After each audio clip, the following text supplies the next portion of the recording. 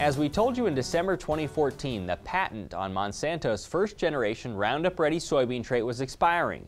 We talked about the challenges to saving and using that seed in future crop years. As we said then, it's imperative growers check with their seed suppliers before even beginning the process.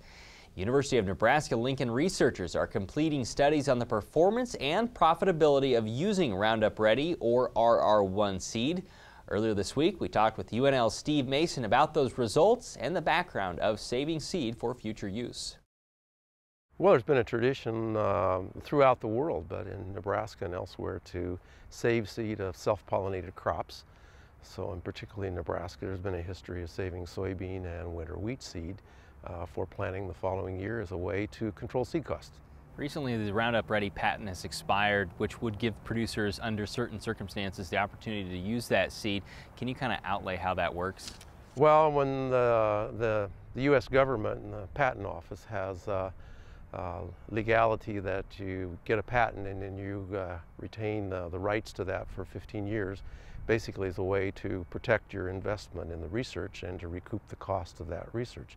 So the Roundup Ready 1 came off a patent a little over a year ago, after those 15 years in which the private seed companies was recouping their cost of developing that variety, those types of varieties. Over the last few years, you've done some research at UNL using saved seed at the ARDC near Meade. Tell me about the process and what you were looking at.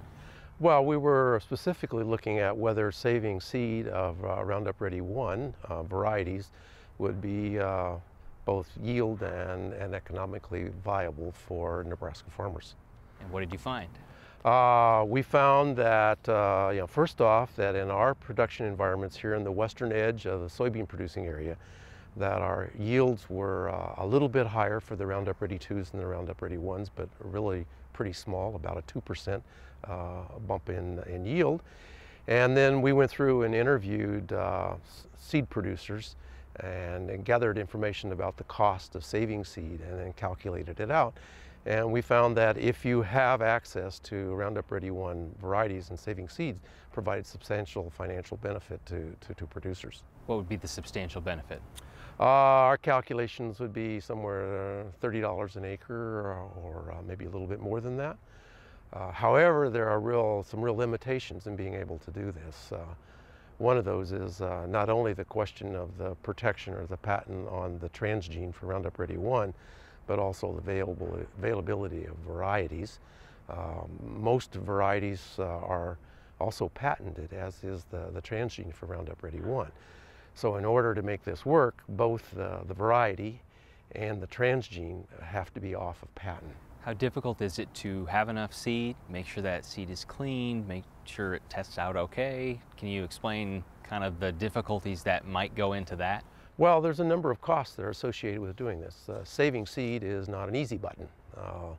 There are labor costs, harvesting, identity preservation, keeping things separate, storage during the winter, having seed cost. In Nebraska, there are not very many seed cleaning facilities, so the transport to have it cleaned and back are all substantial cost and inconvenience for producers who want to do this.